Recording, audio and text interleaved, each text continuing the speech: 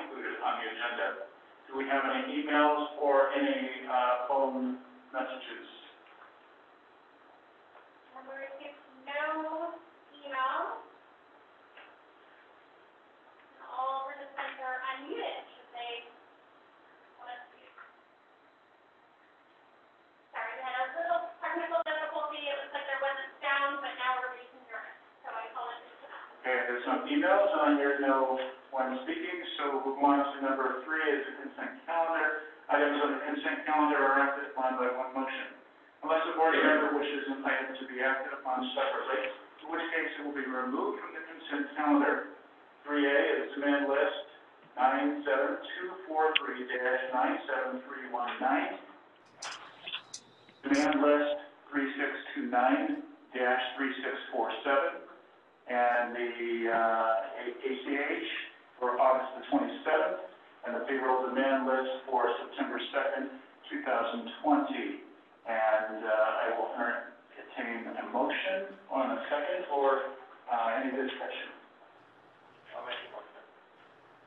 Second. It's been moved by Vice President Huff and seconded by Director Statham. Roll call, please. Vice President Huff? Yes. Director Byron? Yes. President May? Yes. Director Statham? Yes. We're going to go on to number 4, department items, and 4A is executive recruitment services for general manager. The board has selected a consulting firm for executive recruitment services for the general manager position and authorize the GM to enter into an agreement with the selected firm. And as we had last week, we had 7 different firms, and we went to HR, and we are back tonight to talk about this. And we have a report by general manager. Good evening, Mr. President, members of the board, staff, members of the public. Yeah, the HR committee was determined that we had 7 very well qualified to assist us. One of the factors that favor the Roberts Group is they're a local group based out in Ranch and Mirage. So the HR to board members to go towards with the Roberts Group, taking it back to the full board to discuss if the board had any other choices they had instead of the Roberts Group. The board would make their decision tonight, and we would engage with them tomorrow. I think their fee was a fixed fee of $25,000. Any questions following public comment? Are there any emails or public comment? We received no emails, and all participants have the opportunity to meet or unmute themselves. Seeing no emails or hearing anyone from the phone, we'll bring it back to the board. Are there any comments or suggestions from any other individuals or companies? Okay. Vice President Hunt? Well, I think as HR, we've gone through this quite a bit. And these are all very good companies. And you sit and you read the portfolios and the prospectuses, and they're all exceptional. For me, I probably had to get down really, where I was just super picky. And for me, the closeness became the most important kind of thing. So that's why I think we left out of the HR committee with not bringing 2 or 3 recommendations to you, but I think we just are going to bring this one. Any other questions or comments? Director Statham? Yes, thank you, Mr. President. I tended to agree with Vice President Huff that all of the firms who put in are very well qualified, and boy, what a wealth of riches to choose from. That being said, my observation then and my observation now is that the Roberts Group probably has the most water agencies, the mid-price. They did Mohave Water Agency. I was very impressed with the work they did out there, and so I'm perfectly happy to support committee recommendation.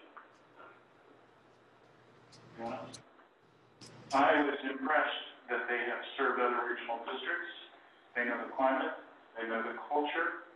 Were used by other districts repeatedly, which shows satisfaction with their work and what they've done. The distance is very, very important to me, so that they potentially can meet with board members personally rather than through Zoom, and even potentially candidates as well. I was impressed with the personal touch of the brochures and the oral answers that they gave when we interviewed them by Zoom. They were frank and honest, and even my one comment that they shocked them, probably threw them off, but they didn't miss a beat. And the long-term service, they've been in this business for a long time. That is important as well, so they do definitely know their business and people. I want to continue on with this process. I think that it's very important that we have a fair process of choosing our next general manager, whether it be local, it be from Timbuktu, whoever it is, and we want to have the very best general manager that we can. And so I think that this is one step forward in that process. Any other questions or comments by board members? I will entertain a motion and a second. I'll make the motion. It's been moved by Vice President Huff and seconded by Director Byron. Roll call, please. Director Byron? Yes. President Lee? Yes. Director Zeta? Yes. Vice President Huff? Yes. Let's go to 4B. 4B is a professional services agreement, HR consulting services. Staff is recommending the board to authorize the general manager to enter into an agreement with MV Chang and Associates Inc. for an annual amount of $88,400 for human resources, professional consulting services. And presenting this is our CFO, Jonathan Abadesco. Well, thank you, President Mays. Dear board members, district staff, public members, good evening. Way back in March, the board agreed and approved the district to hire an HR consultant. Staff has since interviewed 3 firms, namely Robert Half, RGS, or Regional Government Services, and MV Cheng and Associates. The representative from MV Cheng and Associates has an extensive background as an HR director or as a consultant with various governmental agencies. We also checked their background, including their candidate, and we received favorable references. The annual amount of the agreement is $88,000 at a rate of $85 an hour, with an average of 20 hours per week. All out-of-pocket costs will be shouldered by the consultant. Also included in the agreement is the district may cancel the agreement at any time. I'll be happy to answer any questions following public comment. Are there any emails for any individuals that are on the phone that would like to make comment? No emails, and all participants still have the capability of commenting. We have not received any emails, and there's no one that's speaking, so I will bring it back to the board. Is there any comments about this? Director Singer. I have a question or two. Just to get me up to speed, it says the annual amount, is that a not to exceed, or is that a fixed annual fee? It's a not to exceed. Not to exceed. And it says annual, so, I mean, would this automatically renew at the same price year after year, if all parties are in agreement? Yes. Or is there an escalator clause where the price would go up a little bit year by year, or? Actually, we were not told of any escalation on the price. Okay. So when we get to that point, we will try to negotiate. And in all likelihood, if we work after a year, there probably will be an increase based upon the cost of living, the inflation factor. So this is. But that's fine. Right. But the other thing I'd like to say is when we talked to the other firms, the consultants that they had, I believe they were like at $120. So we're actually saving $35 an hour. And this individual interviewed just as well or better than the other ones. So we feel like it's a real fine, and they're willing to come to our district twice, 2 days a week. And, it's so nice to have somebody that has an extensive background with, working with municipal agencies, which we like the most. Yes. Director Byron? So you interviewed the person that's going to be here, Yeah. and is she going to be dedicated, or that person going to be dedicated to high desert? Well, As much as possible? I think in fairness to her, we're expecting to average 20 hours a week. Right. So she will have 2 or 3 days, because we're only going to be 2 days, Monday and Tuesday, we work 10-hour days. So she's free to do whatever she wants on those other 3 days. No, I understand. I just mean, are we going to have the same consultant coming up to high desert all the time? Yes. Okay. And she has no other jobs right now. No other firm she's working with. Good. Okay. So she will be dedicated here? Yes. Well, and you have to remember, because she's a consultant working for a firm, just like an employee working here, she could find someone who wants her 5 days a week that's closer to her home. So we're gonna start out with her and see how it works. I was just gonna work with the virus exposure because we're bringing people from, I'm assuming from LA, I don't know if that's where she's coming from, but from that area, and there's a lot more, exposure there, and bringing it either here on a Monday or Tuesday. Well, we do have a thermometer, I think Mike Hayward bought one, so we can check her temperature when she comes in. And I believe that she's gonna be safety first also, based upon the interview that we have with her. And we do have a COVID policy that she would have to follow with the, you know, if she has certain symptoms, she needs to stay home and stuff like that, so we have that in place already. How many consultants does, Chang Associates have? And didn't ask that question. Yeah, so we did not inquire. So we've just got one out of the whole Yes. group. Are we paying for travel?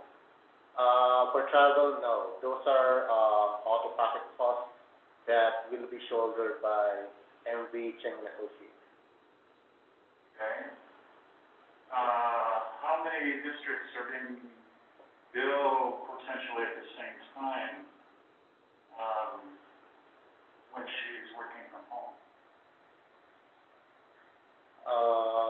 Right now, she doesn't have any other districts, it's just gonna be us for now.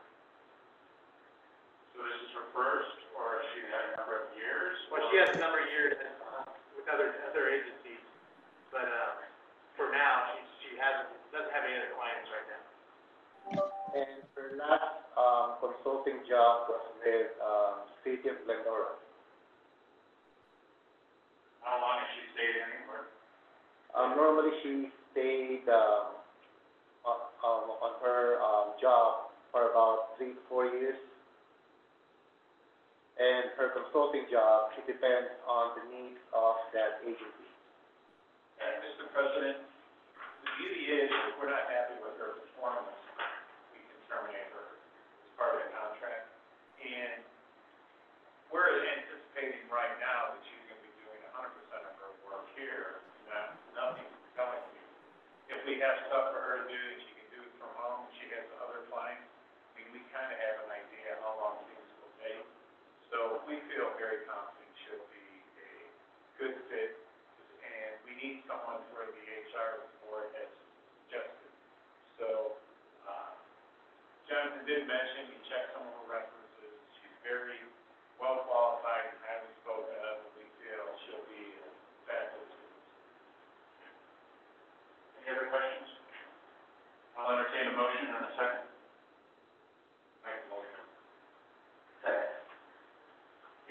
moved by Vice President Pop and seconded by Director Byron.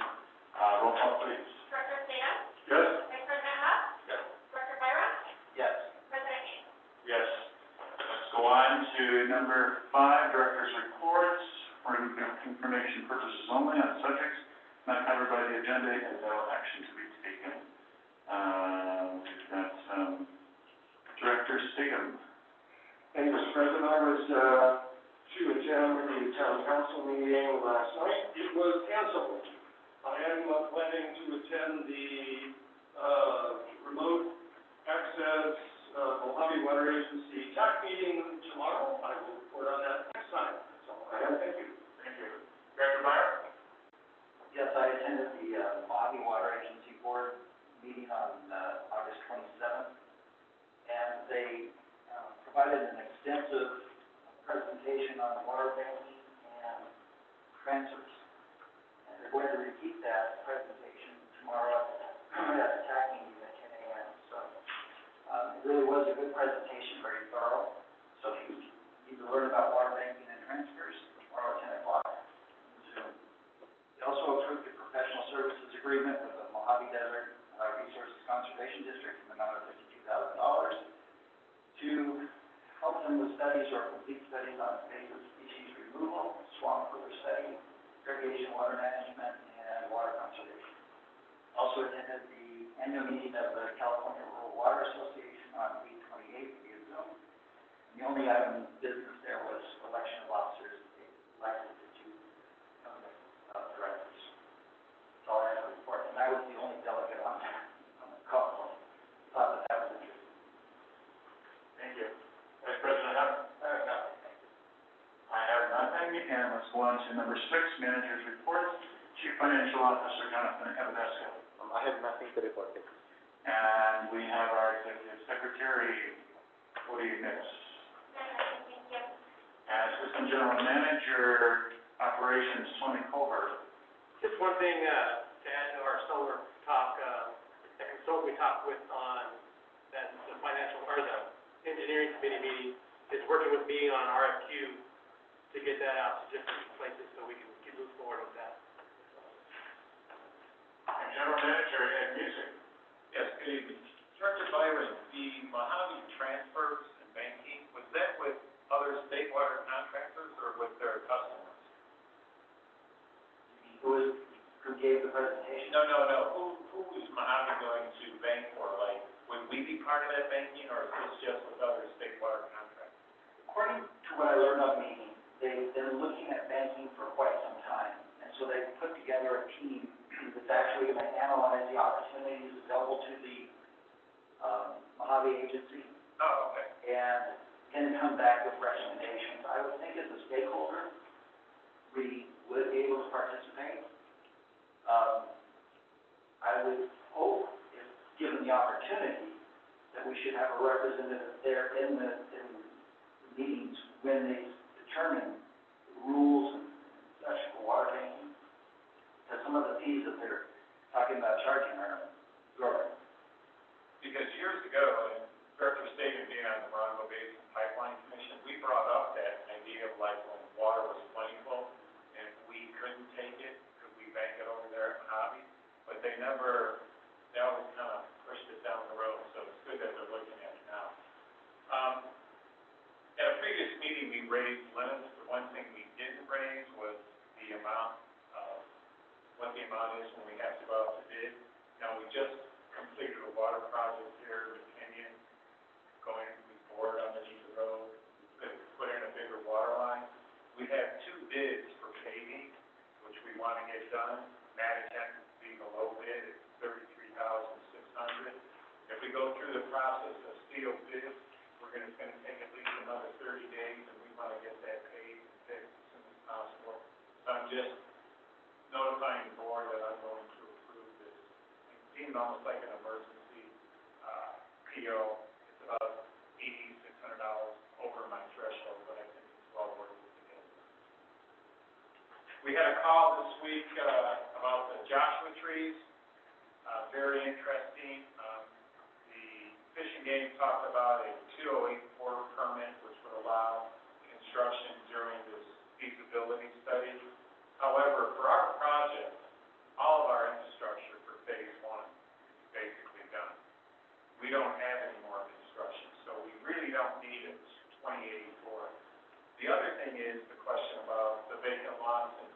phase one and the vacant lots in phase two and three in the future.